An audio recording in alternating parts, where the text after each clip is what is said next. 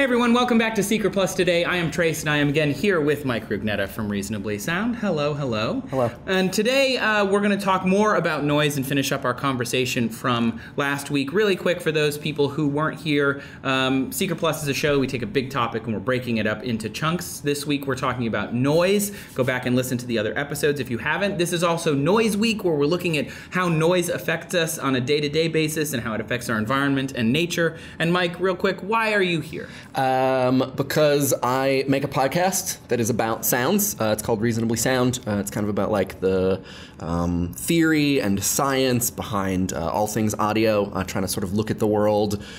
Look at the world through your ears? Can I say that? Sure. Yeah. I mean, you can say it. I don't know if it makes sense, but I'm into it. I already did it, so yeah, we're going to go with it. So today we're going to, again, finish that conversation. We're going to talk about how noise is bad for you, how noise could be good for you, and how we might be able to use noise to our advantage. So let's kick into that. So to round out the end of the last conversation, we started to talk about how sound is a stressor for humans. But it might not always be a stressor. I don't want to just, get down on it all the time. Yes, noise pollution is a big deal, but there seems to be a Goldilocks kind of zone for noise. Is that correct? A couple years ago, there was a study that was looking at... In the Journal of Consumer Research, my favorite journal. I'm serious, it's a great journal. I'm gonna start reading the Journal really of Consumer Research. It's so funny. Lots of interesting stuff.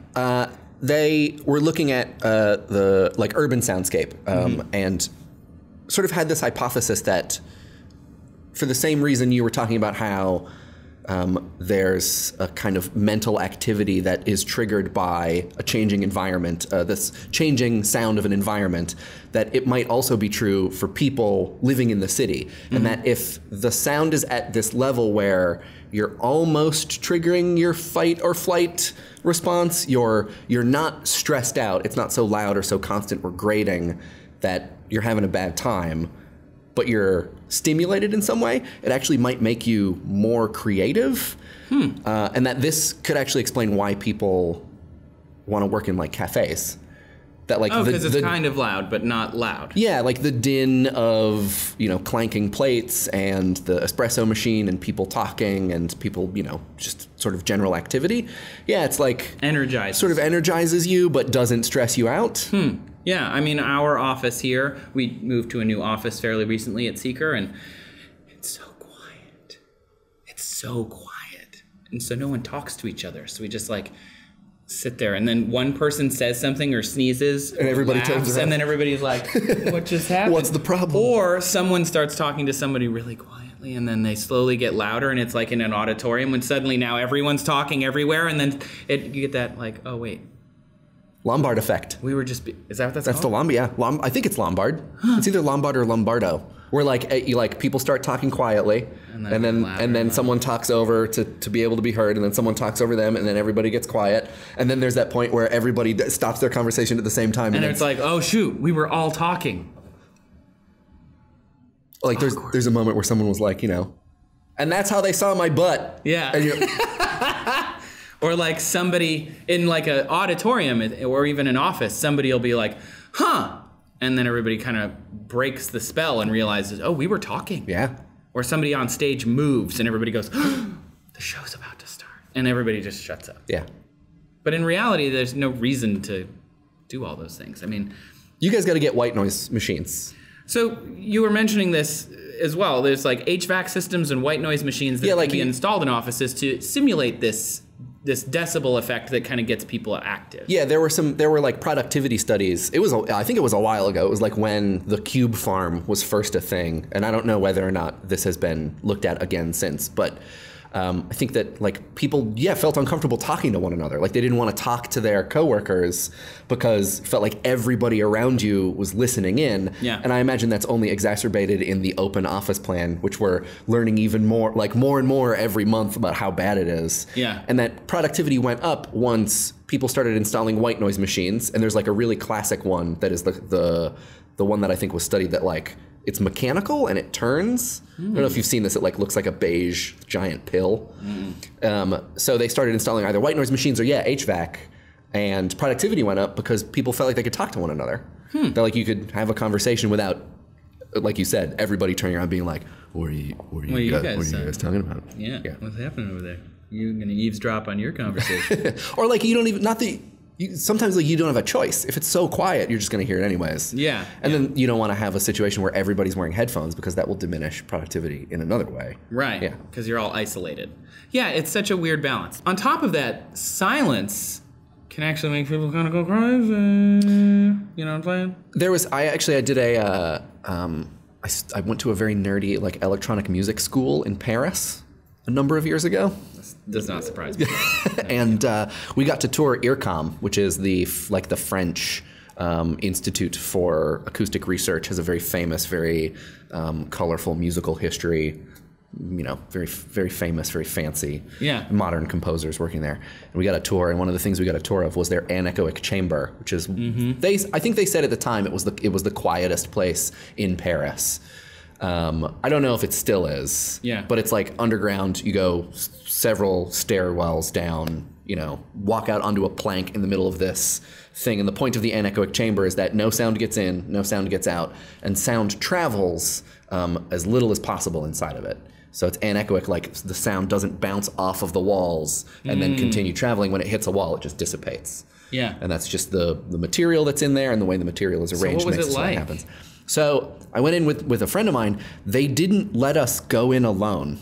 Oh. They actually said, like, they let 2 people in at a time and they would close the door so you could have the full experience. But they said, we don't let people who aren't used to it go in by themselves because it can be, and then in a very sort of French way, the guy was like, disorienting. We're like, what does that mean? Yeah. And I went in with my friend Randy, and it was weird. It was very strange. Yeah, well, I mean, we evolved in nature. So we've never experienced silence. It's something that like we associate with the future and with like all of these being out in space. Yeah, being out in space and all these goals that we have is like it's clean and quiet. Yeah. And flawless. But it's like we don't actually want any of those things. And there is I don't know if it was that one specifically, but there's a really famous story about John Cage, the composer, going into an anechoic chamber, and it was this like very meaningful, life-changing experience for him. That like, you know, he said that he heard the sound of his blood pumping and the sound of his synapses firing, which like, I don't know if you can hear that. Yeah, some years later, some neurologists and other people were like, you can't hear those things. You probably just had tinnitus. But like his response was, oh, there is no, like, as long as you're inside a human body, there's no such thing as silence. And so the rests in musical notation that say like, oh, don't play anything, they're kind of lies. Yeah. Like there's no silence in music. There's always something happening between the notes. It's just something that the composer isn't in charge of. And that's what led to John Cage's famous sort of... That's the, what, 433? 433, and like indeterminacy was his thing. That it's like, you know, a composer is someone who just listens in a particular way, not someone who writes music in a particular way. So like we're all silence is noise, is noisy. It's almost like what's the noise floor of the human experience, right? Yeah. And the noise floor is... for those that maybe didn't get in there last time, it's the base level of noise. No matter what happens, this is how much noise is in the system. The headphones that hiss, you know, that's where we're at, right? So what is the noise floor of a human? I guess we couldn't really measure it because we have to be in our own heads to do it. It's like you know, it's probably like that. That's just Mike. Let's move on to the natural environment then. So this can be kind of extended back into the natural environment, and we'll get into a little more about noise pollution and how silence can also be a form of oppression in this way. So that kind of the headphones and making sure we have too much silence is also almost bad, which I think is fascinating. So think about like a quiet, snowy plain, right? You know, there's still things living there. You know, there's still people, there's still cars. You know, it could be the same place that you are in the summer when it's loud and there's birds and things and the highway off in the distance. But because of the properties of snow, they absorb the sound. Yeah. So you end up with this very, very quiet environment. And it can feel somehow more threatening. I don't know if you've ever kind of tapped into your feelings when you stand alone in a snowy area, but it can be a little like stressful. Well, it's weird. There's a disconnect between what you're seeing and what you're hearing, right? Like if you're in a snowy field or whatever, you're looking at this wide open space, but you hear something that feels much, much smaller. And that's always how I feel like when I go visit my parents who live, you know, in the suburbs near some like farms and stuff. That's always how I feel like what I'm hearing doesn't match what I'm seeing. It sounds much, much smaller than it looks. Yeah. And that gives an advantage to like a predator, for example, who's evolved in that environment. So think like an owl trying to grab a rodent or something, right? Sure. They have predator-prey interactions that have, synchronized movements. So an owl can fly so quietly because it's got feathers that are specifically designed to absorb sound. And that way it can fly over a snowy plain and grab a rodent without the rodent hearing it. On top of that, that is so cool. Yeah, it's really cool, and it also reduces its energy expenditure to glide more than it's like flapping. Like if you think of a pigeon, they are not quiet when they're flapping around all the time. But like these birds have like evolved to be quiet because silence can also be kind of dangerous. Whereas like noise, if it makes any, that'd be great. So sound produced as a byproduct of locomotion could also be considered noise, which animals have pretty much evolved, including ourselves. Like, this doesn't make any noise. I'm moving my elbow for those who cannot see the video. But like you can throw a spear. Yeah, exactly.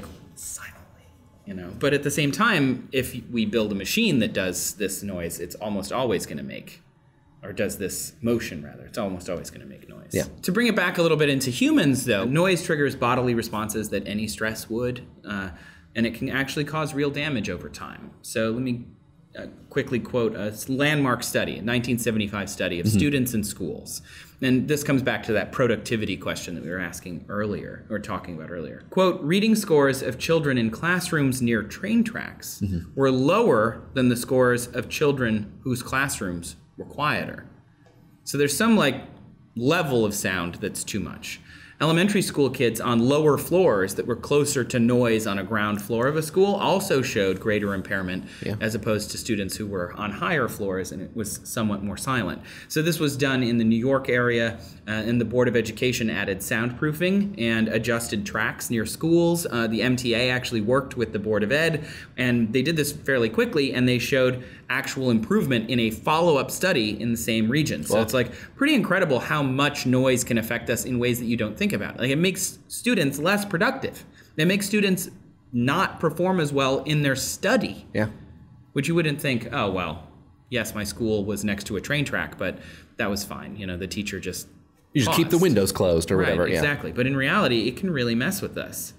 There's also airports and people who live near airports. Chronic aircraft noise also has been shown to affect children's learning. I don't know why they study children's learning a lot, probably because it's a controlled environment, but I don't know. And I know that there's the like incidence, the closer you get to an airport, the incidence of heart attack, or cardiovascular infarction of like some kind, like increases. That like as you get closer and closer to the noisy environment of the airport, the number of people who have, because we were talking about loud noise raises your blood pressure.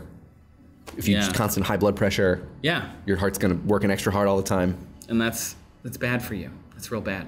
Some of the things that they cited in these student studies with teachers were communication difficulties, teacher and pupil frustration, so like not being able to hear the teacher, reduced morale, of course, impaired attention, increased arousal, not in like a dirty way, but like that's how scientists refer to like you have excitement in some way, you're triggered, if you will, and that influences task performance and can influence sleep disturbance, which would then go on to come back and influence your performance at school.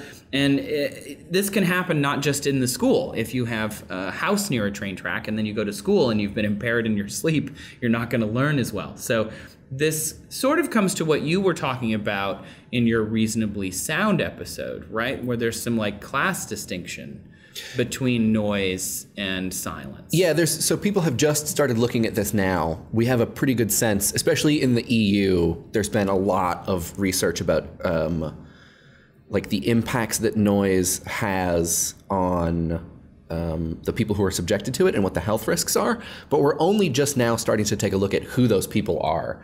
And in the United States, there was a big study that was done last year where they grabbed a bunch of different data sets. It was like 1.5 million hours of audio recording, like zoning data, census data, all this stuff. You know, they did some machine learning to it. Okay. As you do these days. Machine learning. And they figured out that it looks like it is poorer communities and communities of color in the United States specifically that are the most subjected to levels of noise where there is a potential health risk. And that lines up with previous research that's been done on air and water pollution.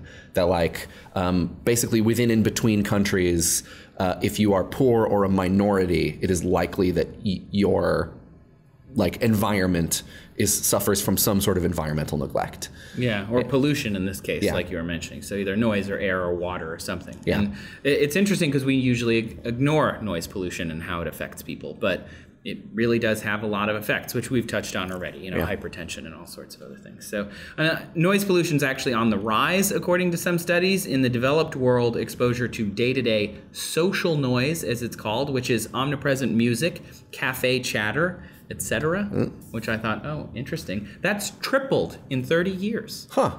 Yeah, which is a lot. And according to the United Nations, 84% of the planet's humans are going to live in urban areas by 2100. Which isn't that far away, although it might feel that far away. And by that point, there will be 10 billion of us. So it will not be getting quieter in this aquarium we call Earth. So it is important to understand the impacts of noise. The World Health Organization lists noise pollution as the #1 environmental nuisance in developed countries. #1 environmental nuisance. I'm surprised. I was also surprised. Yeah. That's why I wrote it in the thing. Isn't that crazy? Yeah. And they said it has to be, you know, all sorts of different things can cause it, obviously, but according to Neil Patel, who wrote into Futurism, traffic is the biggest contributor to noise pollution. A diesel truck at 50 feet can generate up to 90 decibels of noise, and anything over 85 is not great. It is also like reading all the studies of like what people complain about, like what noises like interrupt their sleep or their work the most often. Traffic is always #1. Yeah. And then it's followed by, I think, neighbors is the second one. Well, neighbors are always the worst. I think we can agree. But when it comes to noise, I do want to not end on kind of a sour note, which isn't even that's a flavor, not but it's a sour. There can be a sour note. Okay, I was trying to go with some noisy thing, but it ended up being the visual primacy has made it so that we have to discuss sound-related things using metaphor because it's hard. It's hard to Earlier I said we look at things through the world of sound. So yeah, that's true. He did say that. I don't know if you remember, but it was weird. But noise is pervasive. It can be problematic. But as we mentioned at the top of this, there is a level of noise, about 70 decibels, according to that Journal of Consumer Research study, I think, that can make you potentially more creative. And too much silence can also be bad. So kind of, sort of, how we started this whole discussion into noise, of noise being sonic phenomena out of place, as we mentioned in the last segment, or as I mentioned in the first segment, it's more subjective, and if you want to spot that quasar, you have to filter out the noise of all of the other equally important quasars. Noise is bad, but also maybe you kind of need it. Good. In communication theory, there's this idea of like signal to noise ratio that like, the meaning that you're creating in whatever the system is, whether it's person to person communication or, technological, should be robust enough to combat whatever noise is in the system, like whatever aberration is going to be injected into the message through however the system works. What a lot of people say is that like there's no noiseless system. There's no way to communicate with someone that doesn't inject aberration in some way. Right. And so like noise is kind of this symbol of the possibility of meaning. Yeah. That if there is no noise present, there's no system to communicate, period.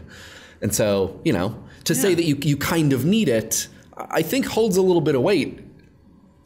There's some engineering smarties out there who were doing really smart stuff, trying to get 70 years ago, who said, like noise is an important part of the system. They were talking about engineering systems, but I think even it's not that different, like person to person or in a city or, Just one last anecdotal example of that. Star Trek: The Next Generation. Yeah? There's the engine noise all the time. Oh, yeah. You're on a starship in the middle of nowhere, but for some reason, in a show, in a fictional program, they create it, and you can go on YouTube and 10-hour long, just like wah, wah, wah, wah, wah, for 10 hours, and people do. It's got millions of views, but they're not viewing it, I'm sure. But it's like these kind of noises they're pervasive, and you should be worried if you're exposed to too much noise, but a little bit of noise is fine. Yeah. It's moderation. Yeah. Thanks for tuning in to Seeker Plus today. Mike, where can they find you if they want to come listen to Reasonably Sound? You can find Reasonably Sound most places that you listen to podcasts, also reasonablysound.com, also on SoundCloud, also reasonably_SND on Twitter. Yeah. And he's good at the Twitter. It's pretty good. Thanks, pal. You can also find me on Twitter. I'm at Trace Dominguez. You can find us at Seeker. Thanks for watching Seeker Plus. We'll be back next week with a new series. And we'll see you then.